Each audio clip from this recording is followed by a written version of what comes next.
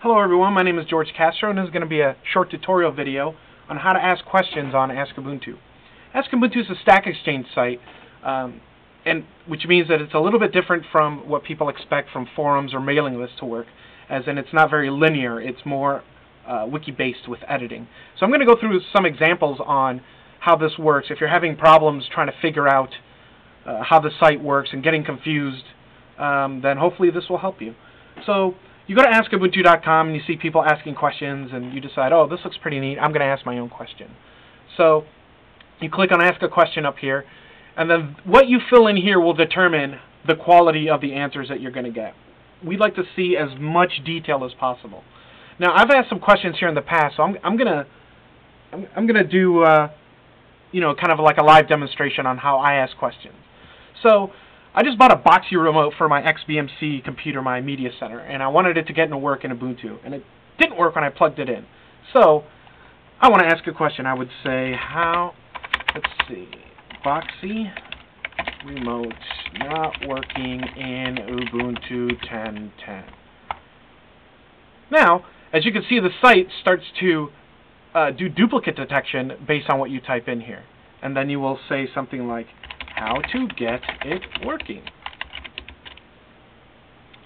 And then normally at this point you would hit submit and then wonder, wait, no one's really helping me.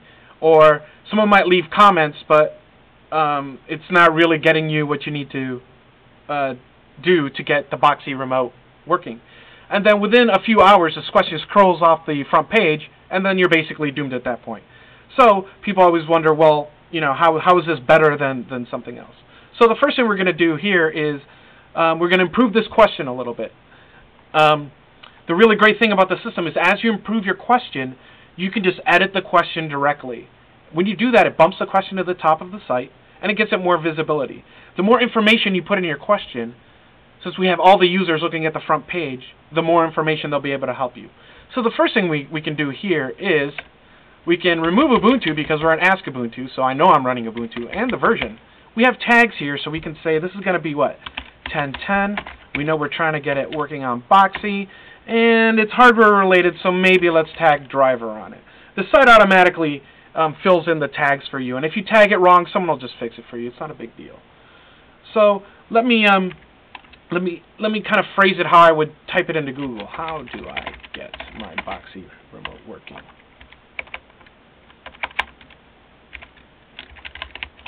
Now here, I can add some details, right? I have a FooBar 5000 desktop PC that I want to use. I bought a USB Boxy controller. Okay? And then you will hit submit. Now, while you ask your question and while people are digging it, usually what I like to do is I'm trying to troubleshoot my problem.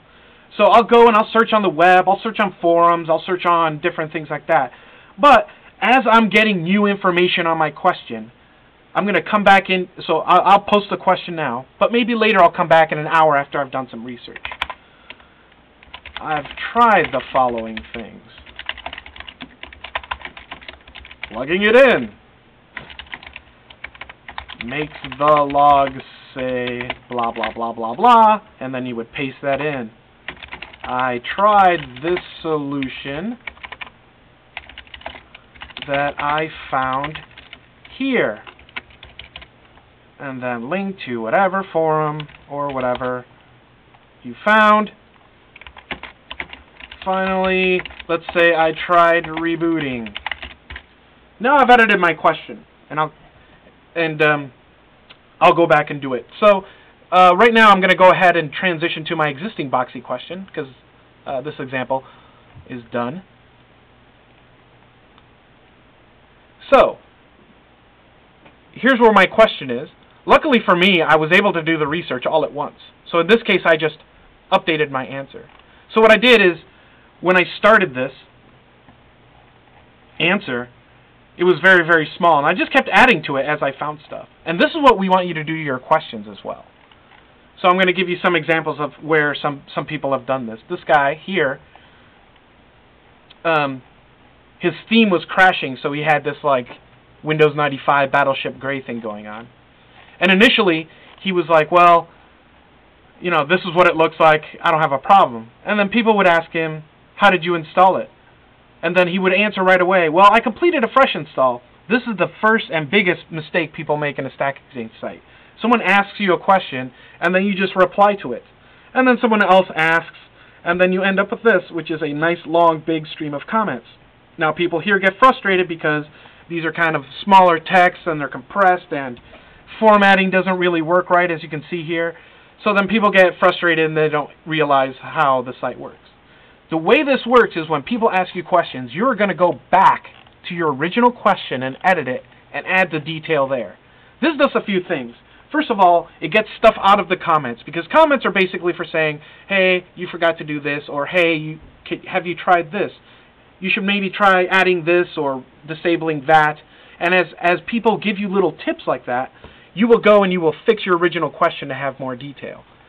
Now, as you're editing your question, people will also try to answer it. As you add more detail, these answers might get out of date. And the people who made these answers will just go back and update them. So as you can see, if we get the information out of this, out of the comments and into your question, it puts the information up front. The real bonus here is that when the next person comes to help you answer your question, they don't have to dig through threads or go on page 4 or 5 of a forum as you're giving people more information. The idea is to make your question as good as possible right up front. After this person started editing, it started to become more and more obvious that we had seen this before. So someone ended up marking it a duplicate, and then this is the actual solution here. As you can see, this person also went back and added information to their question. So now you're thinking, well, this person back here did a bunch of work, and that's kind of a waste. Not really. The more duplicates we have, those are more pages pointing to the actual solution in places like Google and the site. So it does really help to add as much detail as you can here. Here's another person where people started asking her for feedback, and she wasn't putting it in the question. In this case, the mods kind of helped her out and started editing the question and put the information back in here. So that's basically how you get questions answered. We want you to edit as much as possible. You can never really over-edit. If you feel like you've gotten to the point where you don't have any new information and you can edit, then you can do things like add a bounty, where you can take your existing reputation and give an extra bonus to the people who helped you answer. When you do a bounty, it's kind of all hands on deck at that point. You should be searching on Google, searching through forums, and every little tidbit that you can find here will be really useful for something. Just to give you an idea of what I did here, I found this information for this answer in this post in the XBMC forum, but it was buried. This was on like page 22 or something ridiculous like that. But I was able to find the exact information that I needed just to get the Boxy remote working. And I added that here, and I of course linked back to the XBMC forum, so if people want more detail, they can go dig on that, right? And I also found the bug report of people having the same problem getting the Boxy remote working. So what I did is I put all that together, and as my answer got better and better, I kept improving it and improving it. So do that with your answers, and also do that with your questions, and over time, the quality of the site goes up. So I hope you learned something with this, so go forth and ask questions, and hope you have a good time. Thanks.